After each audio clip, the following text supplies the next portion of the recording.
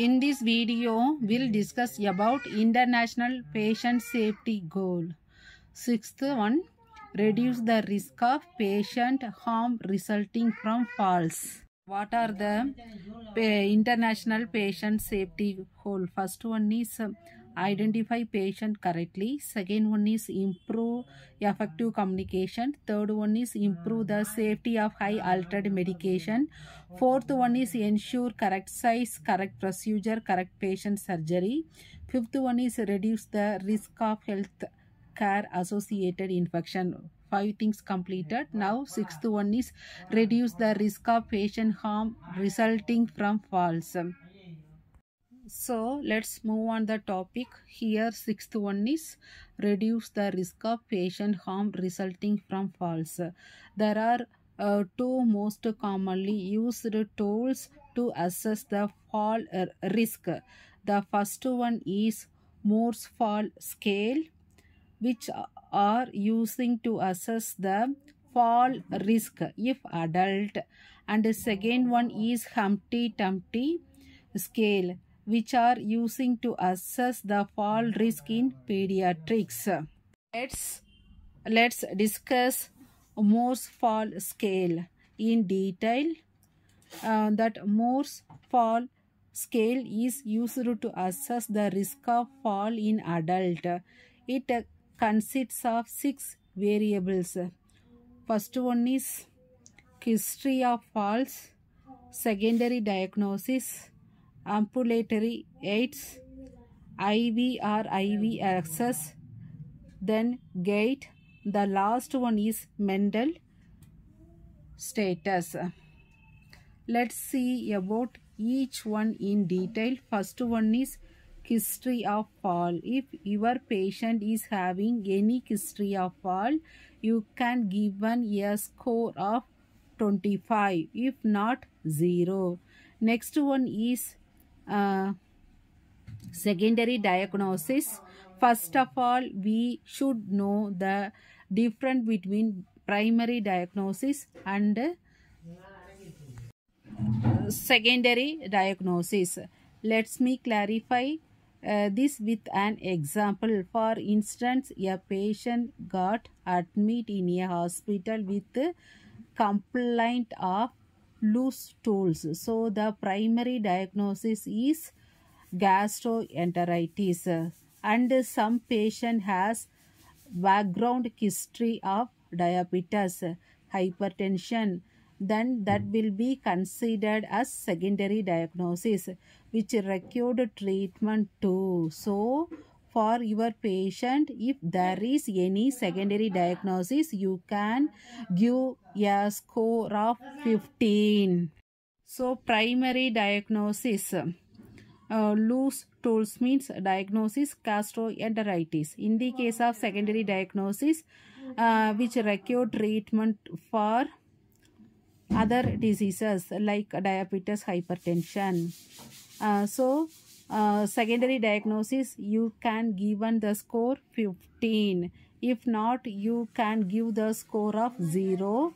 Next one is ambulatory aid. Ambulatory aid, that is usage of assistive device. That is uses of assistive device. If your patient is not at all using any assistive device or even assisted by nurse or bed rest, does not get out of the bed, then you can give a score of 0.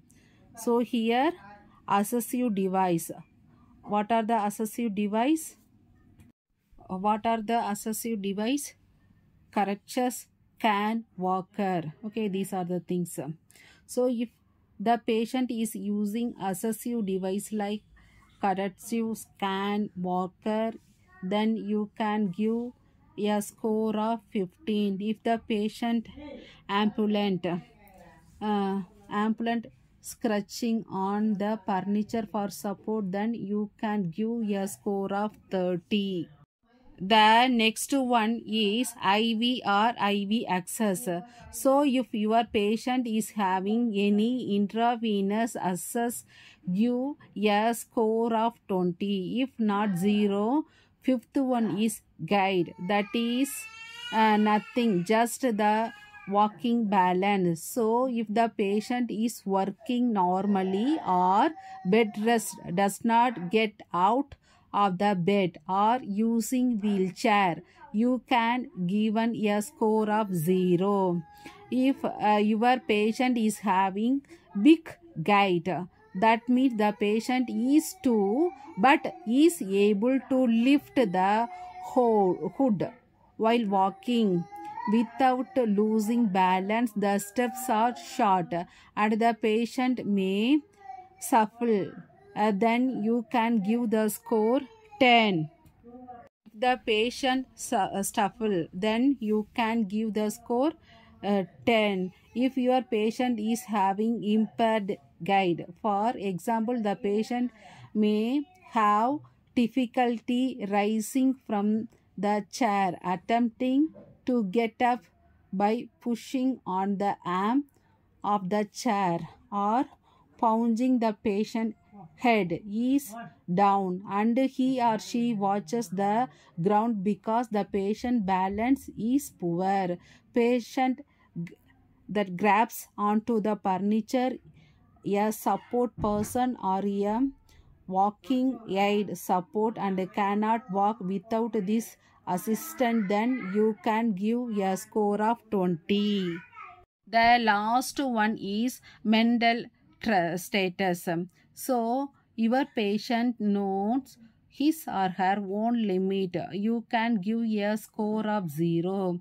If overestimate or forget their limit, then go for a score of 15.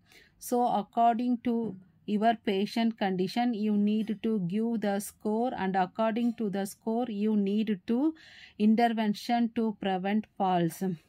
After this score, if the total score lies between 0 to 24, your patient is at low risk of fall. If the total score between 25 to 44, your patient is at moderate risk of fall. If the total score 45 or higher than that, your patient is at high risk of fall.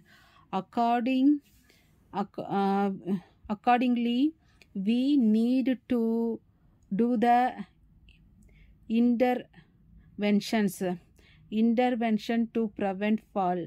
Next, we see about Humpty Dumpty scale. So the Humpty Dumpty scale is used to assess the folder in pediatrics.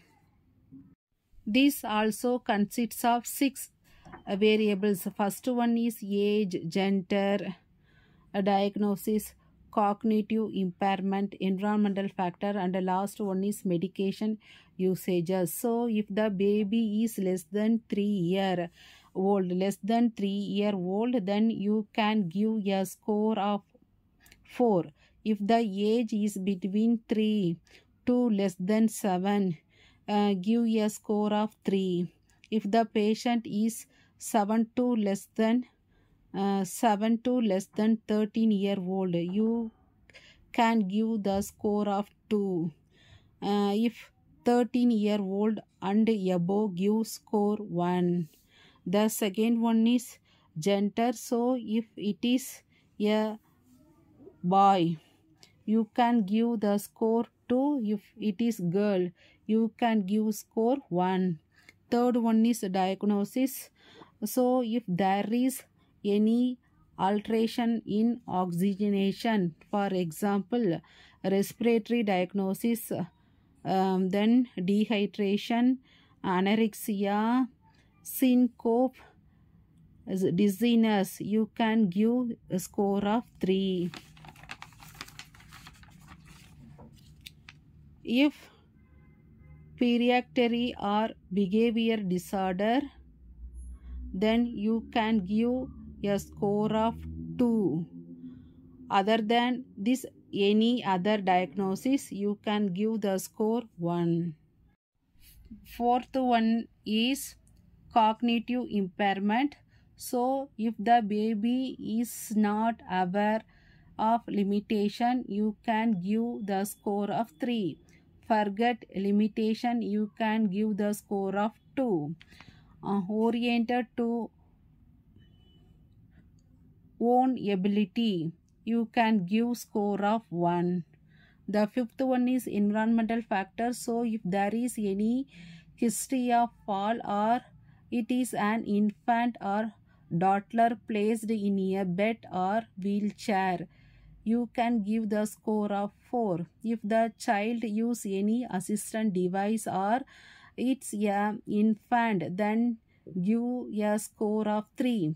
If the child placed in a bed, then go for score of 2. If the patient does occupation outpatient area, then you can give a score of 1. The last one is medication usage. So if the baby is having multiple medication like hypnotic barbiturates, then phenothiazine and antidepressant, then laxative or diuretics 3. This one you can give the score 3. Any one of the medication listed above, you can give the score of 2. Any other medication exclusive all the medication which mentioned above, and the baby is not on any medication, then you can give the score of 1. After calculating the score, if the score lies between 7 to 11, the child is at low risk of fall. If the score is 12 or above, the child at high risk of fall. Accordingly, we need to do the intervention to prevent fall. Let's see about that interventions to prevent fall. First one is orient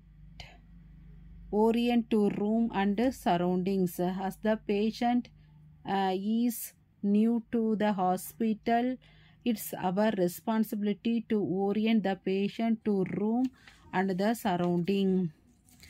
The room should be clear of clutter, and there should be adequate lighting.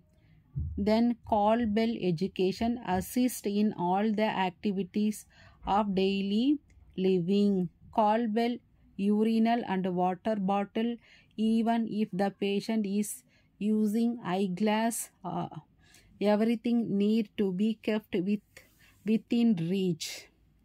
The side rail should be always raised up, and use safety belt when you are traveling the patient in a stretchers or using wheelchair. Then encourage the patient to wear non-skip slipper. Always lock the bed, wheelchair, then stretchers and command. Review medication for the potential for risk. So if it's the responsibility of the physician if the patient risk of any medication. Then monitored for changing fall risk, so frequent assessment is required. Educate the patient in case of pediatric not to leave the baby alone, and frequent safety round is mandatory. Keep caution board while cleaning. Make sure the caution board is kept while cleaning the floor.